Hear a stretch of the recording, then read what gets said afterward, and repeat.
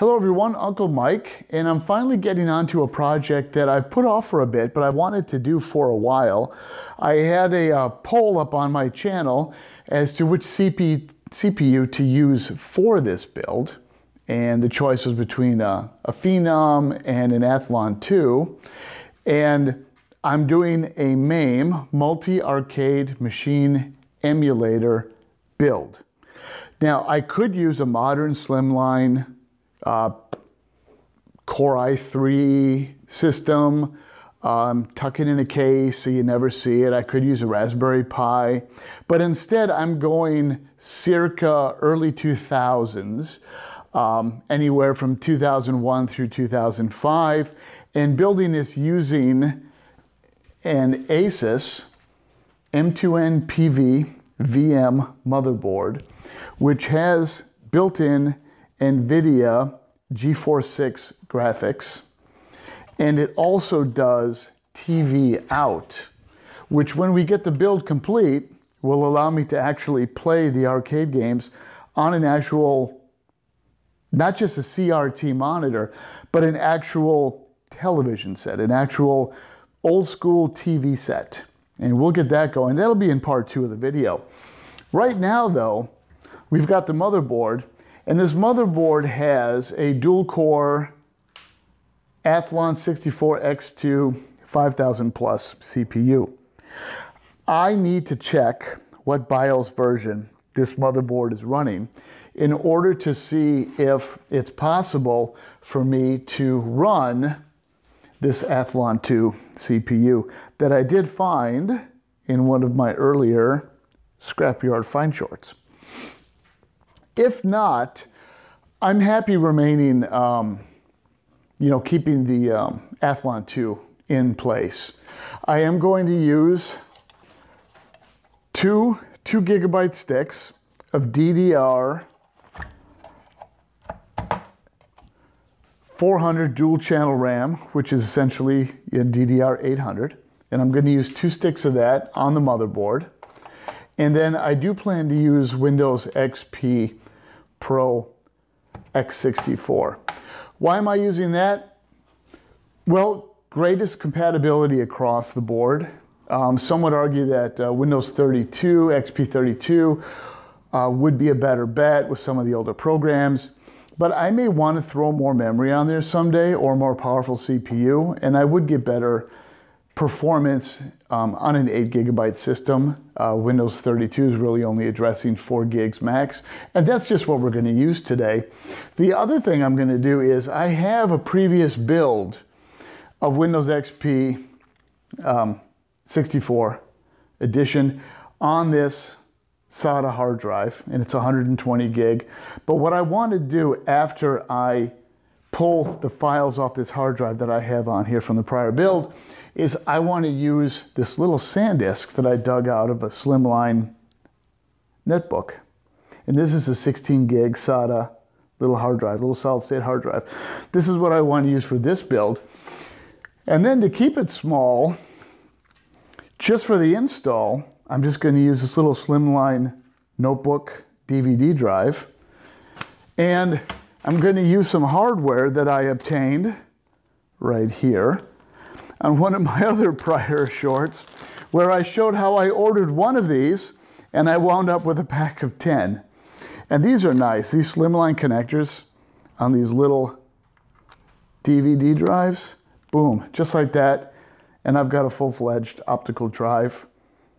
Just doesn't take up any space at all. We're going with an old school mouse to start, an old Logitech USB. And we're going to put it in this, my Antec case, with an Antec True Power Trio 650 watt power supply. And once we get it built, I'm going to use my X-Arcade controller. And this is one of the original X-Arcade controllers. And what makes it so original is it actually requires a PS2 keyboard connector in order to actually work USB adapters will not work with this.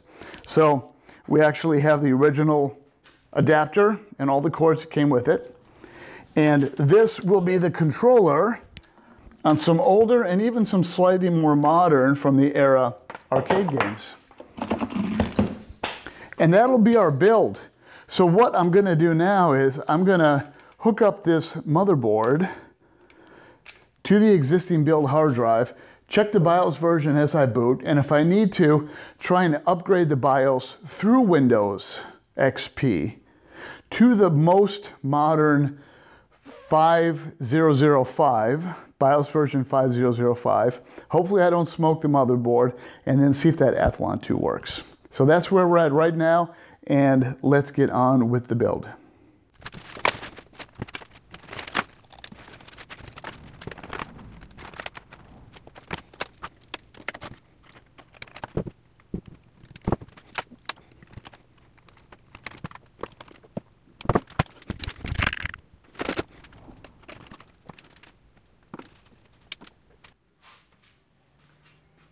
And let's boot.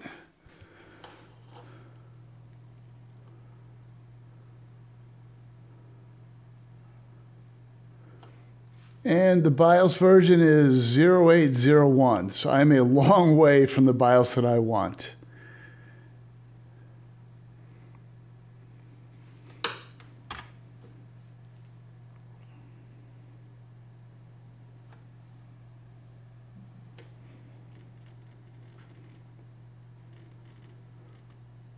We'll let it boot into Windows XP 64, and that is a much older version of the BIOS than I suspected that I had. So I happen to have, and this is where computer hoarding always serves me well, I do happen to have the original CD-ROM that came with this motherboard for the support software that should allow me, with an image of the latest BIOS, to go ahead and flash it in a Windows environment.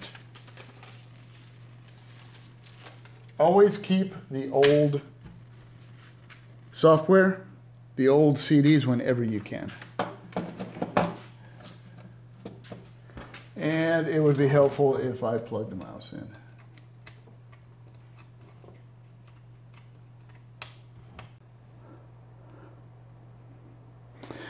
Well, all right, we've downloaded the latest BIOS version for this motherboard on a USB flash drive. We are going to throw it in there. And there it is, the 5005 bin. And this is the Asus update for the motherboard BIOS. And where'd you go?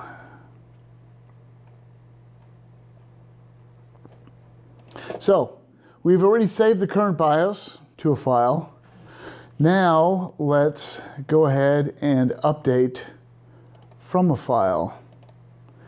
And we'll point it in the right direction.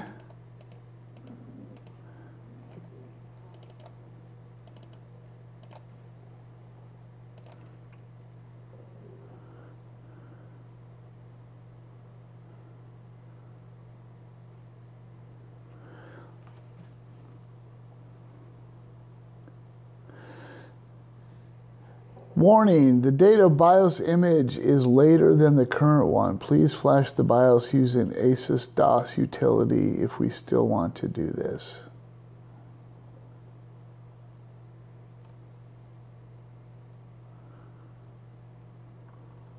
Interesting.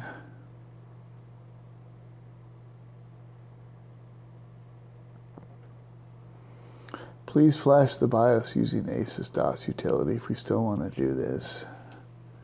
Well, I guess we don't have a heck of a lot of choice, do we? So I'm going to have to go get a floppy drive, and we're going to have to do this a la old school, which we can do. We can do. All right, floppy drive it is. And we'll try the BIOS from DOS.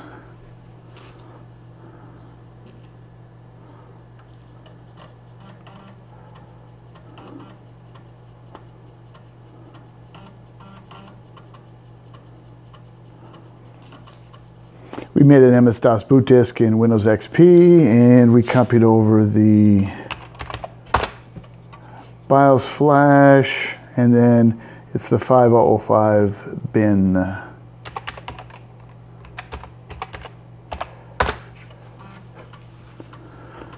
We'll see how well this goes for us.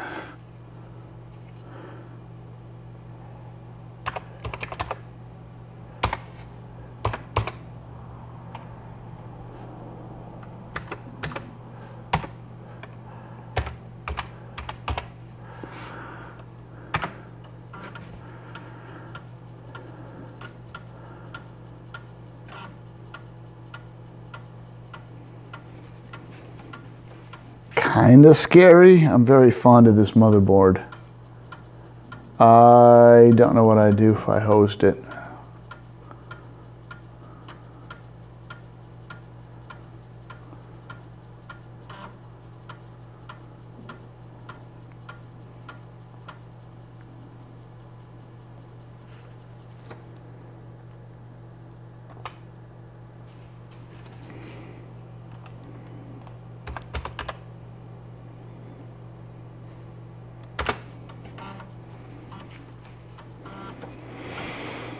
We'll back up our working BIOS.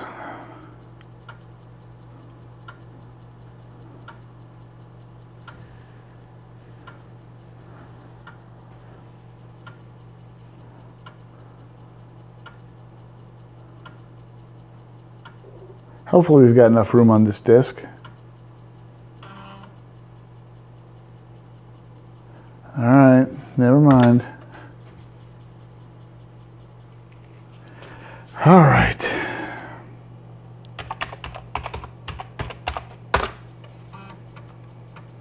We're just going to do it.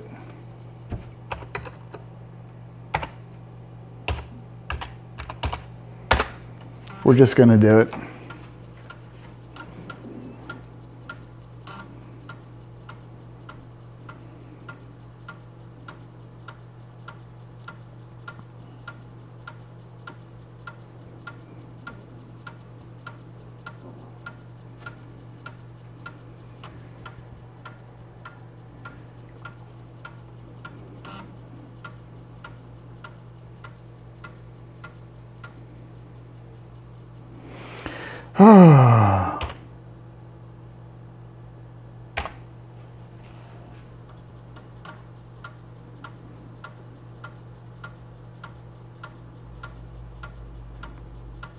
I'll say it again, cross fingers.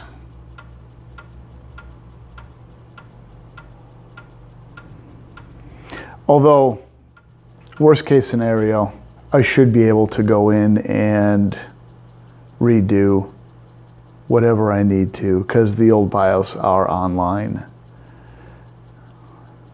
This did have a little message in the BIOS download to remove the LAN ROM boot chip, but there's nothing of the sort on the motherboard. And remove floppy disk, and F1 to continue, and let's see what the boot looks like.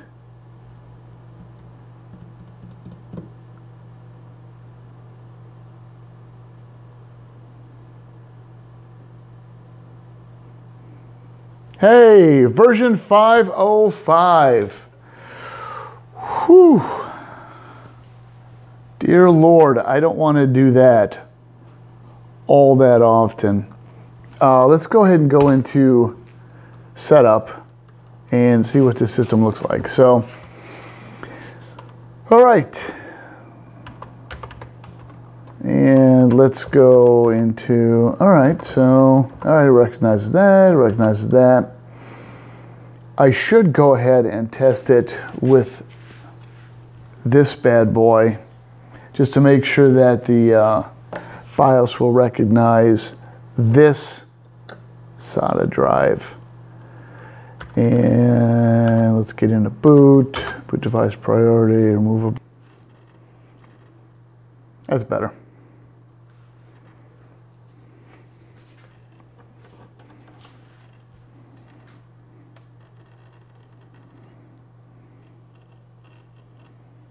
All right. Everything seems to be working okay. We should be able to switch the current CPU for this Athlon II. And I am, get on there, fairly excited about doing that actually. Because I've never used one of these old school quad core AMD CPUs before. And, whoop, sorry fan. Hopefully the motherboard cooler will be sufficient. This is what came with my original AMD 64X2 chip that I had back in the day. It's a nice little stock cooler. We're going to keep using that. What I want to do now is I'm going to shut the system down, and then I'm going to boot, and I'm going to see if this little SanDisk drive is recognized and if I can format it. And then we're probably just going to redo the whole system on this and then get the MAME machine running. Well, right now everything Windows XP 64-bit edition is up and running. I swapped out some more of the RAM. I had tried to start out with two 2GB sticks. The computer did not like those. So I'm actually running two 1GB sticks and two half-gig sticks for a total of 3GB DDR2 667 RAM. And it seems happy enough with that, and that is enough memory speed for this Athlon II. So, what I'm going to do is disconnect everything off this motherboard. We won't need that DVD drive anymore. And all we're gonna need is the just this little guy. I mean, that's all we're gonna need, is just her 16GB SanDisk. Let me disconnect all the power from here, and let's see if we can't trade out this CPU. See if we can't get us a better CPU in here. So like I said, this came with, this is my original heatsink and fan. Originally, back in the day, I had an Athlon 64 X2 4000.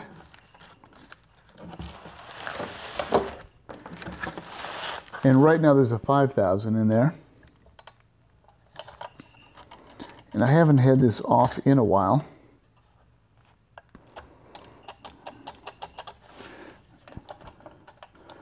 But I say let's go ahead, get the heatsink off, and see about switching out the CPU.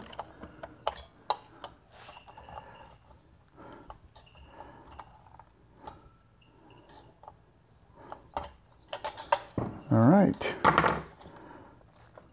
There we go. There's the bottom of our heatsink. And let's get us a little alcohol.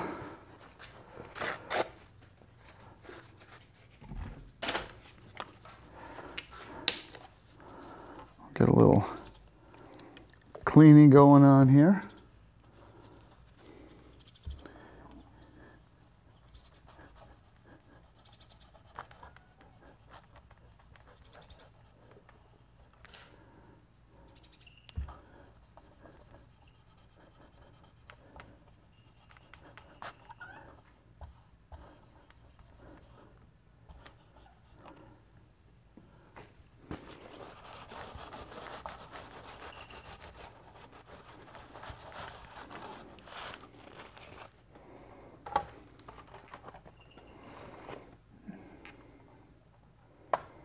Pop on our CPU. There's our X2 5000.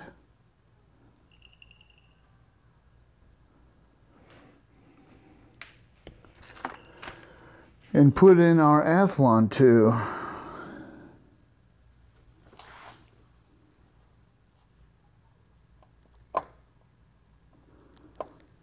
And I knew I had one or two slightly bent pins on this.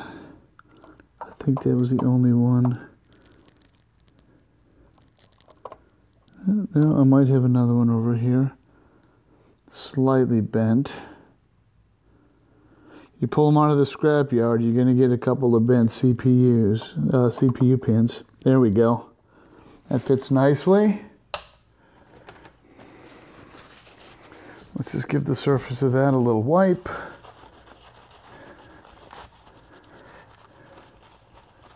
I know I'm going to catch hell in the comments. Feel free to lambaste me.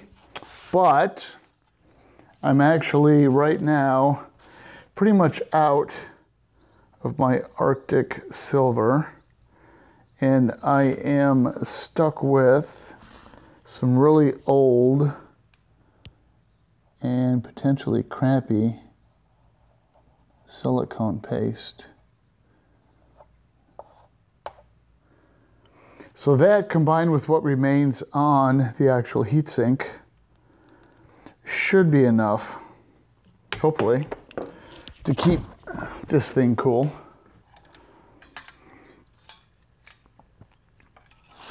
So let's get it back on there.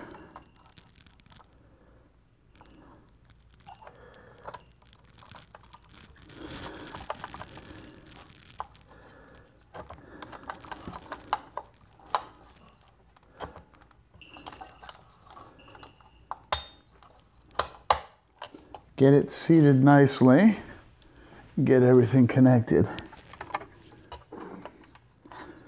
And these heat sinks are really easy.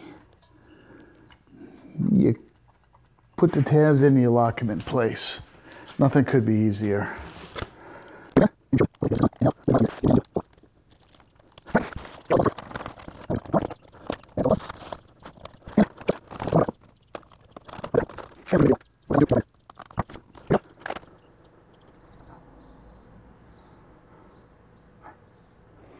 Athlon II, X4 640. Booyah! It looks like we did good. Unganged mode.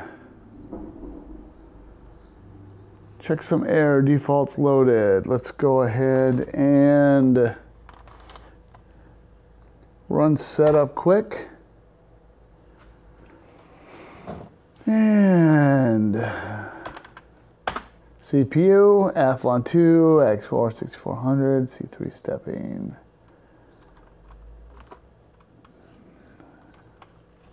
Auto memory. All right.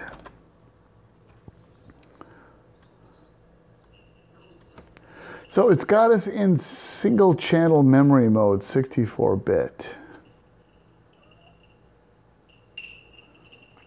I'll definitely have to check the memory configuration.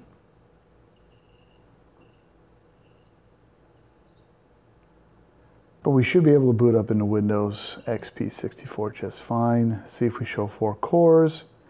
We'll work on the memory configuration. The next video will concentrate on our MAME build and the software and the controller. Boom, that was a fast boot.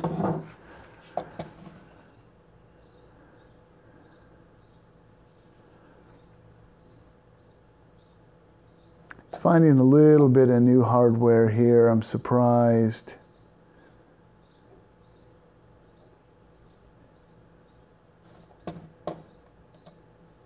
And let's see what we've got. Athlon II, X4, 640, 3 gig of RAM. We have a 256 megs portioned out to the onboard video. Our hardware, we are showing 4 processor cores. That's excellent. Everything else looks like it's pretty much working. We'll work again on that memory. I may have to go down to just 2 gigs to get it in the 128-bit. I don't know if that's going to make a huge difference, just running the emulators. Anyone has a comment on that, let me know. It might not make a big deal. And let's see. And we do have our 4 cores. So, I like it. Everything seems to be working thus far. We'll try and get the memory straightened out. And like I said, the next video, We'll concentrate on the MAME controller and the software and running it all on a standard CRT Zenith television circa 1992. That is when I bought it brand new. Still have it, still works. Catch you on the next video. Thanks for joining.